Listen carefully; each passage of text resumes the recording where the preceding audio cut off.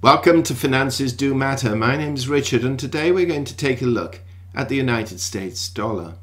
We see on YouTube and elsewhere so many people calling for the failure of this global reserve currency, stating it's a matter of imminency when the dollar will collapse and the end of our economic world as we know it is upon us.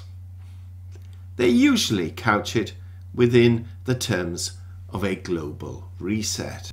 I'm going to look at some of the issues that genuinely can undermine the US dollar and are undermining the US dollar, but also a number of issues that suggest that perhaps it may be with us longer than most people think.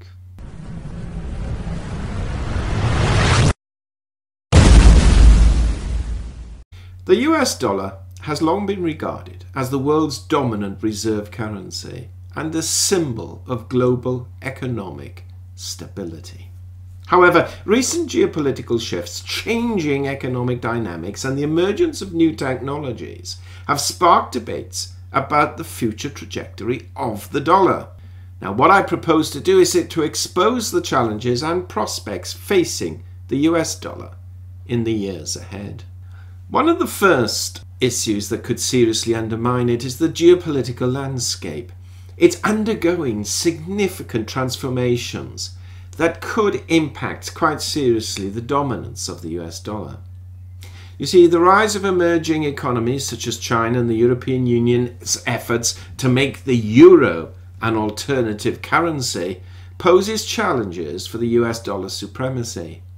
Additionally, geopolitical tensions and trade disputes between one nation and another may erode confidence in the dollar, leading to diversification by countries seeking to reduce their dependencies on the United States.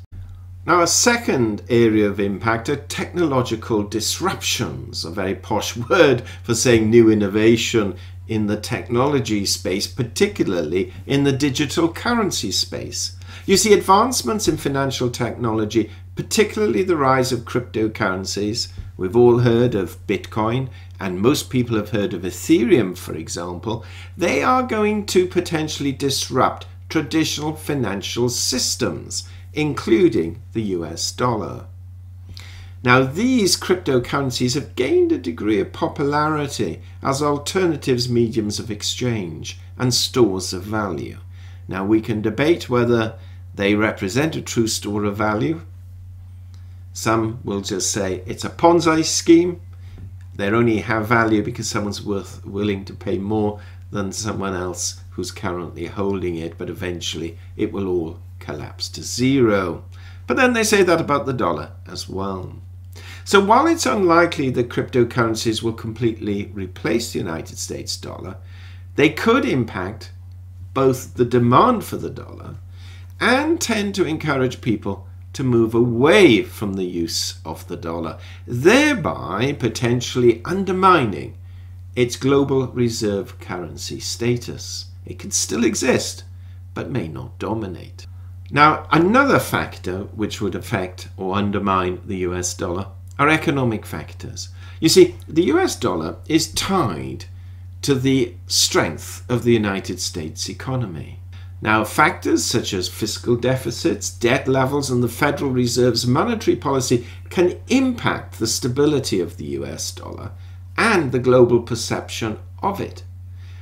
I, in my weekly financial updates, often talk about the dollar index, and that's comparing it to a basket of key currencies. But of course, there are many currencies that compete technically with the US dollar, and when we see emerging markets such as China and India and the European Union as a whole, then all of these have the potential to ultimately undermine the dollar, particularly if they gain in economic strength. Another factor are shifts in global trade. Now, the changing dynamics of global trade could also shape the future of the US dollar. You see, as international patterns of trade evolve, because we're dealing with more and more countries as each year passes, new economic alliances form There could be a shift towards regional currencies or even alternative mechanisms for settlement.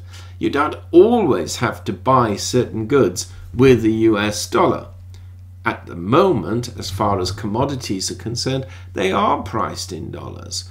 But who knows that one day, and we're seeing it now with relationships between China and Russia, and between some other countries, often with Russia or China, actually negotiating the purchase of various forms of raw materials or industrial metals or other forms of potential and existing commodity items.